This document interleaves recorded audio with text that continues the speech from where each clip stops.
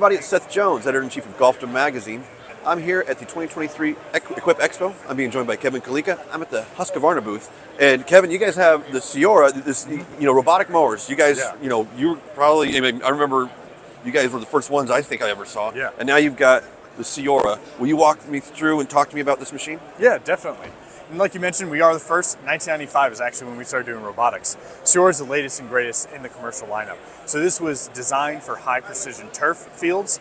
So this unit actually, we can pop it up here for you. We're able to see the big difference between Ceora and our other units. So we have 3 cutting discs here on the bottom, 5 blades apiece. And this is what we've really designed with these smooth surfaces to cut these high precision turf fields. This is one of our 2 decks. This is the 43M. So we're able to cut up to 2.8 inches on this. And then we have a 43L that cuts down to 0.4 inches. And now I was talking to Carlos off camera and he was telling me about, they were just out at, I know that he's been in Congressional and we were talking about some of the places he's been.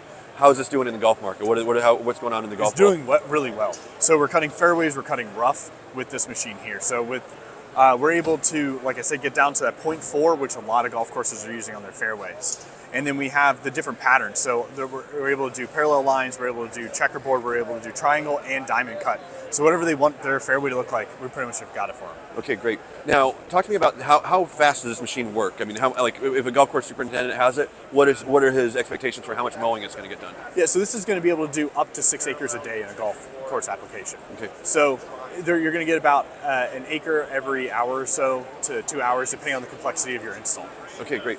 Now, how does it work? I mean, I know you get the base system over there, but Correct. Can you talk to me about when they get it, what do they got to do? Yeah, so when they get the machine, they're able to put it down. We have a reference station that's using RTK and satellite.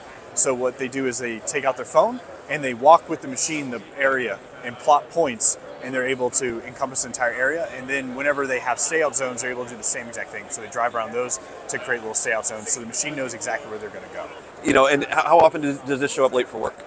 Never. Okay, that's pretty handy. Yeah, exactly. Fully autonomous. It goes to the stocking station by itself, comes out by itself, goes and cuts and goes back. Doesn't take smoke breaks. Doesn't call in sick. Great. Well, Kevin, thank you for showing it to us. Of course. Cool. All right. Thank you. Everybody, this is Kevin Caleca. I'm Seth Jones. We're at Equip Expo 2023. The Ceora, brand new. Check it out. Thanks for watching us here on Golfdom TV.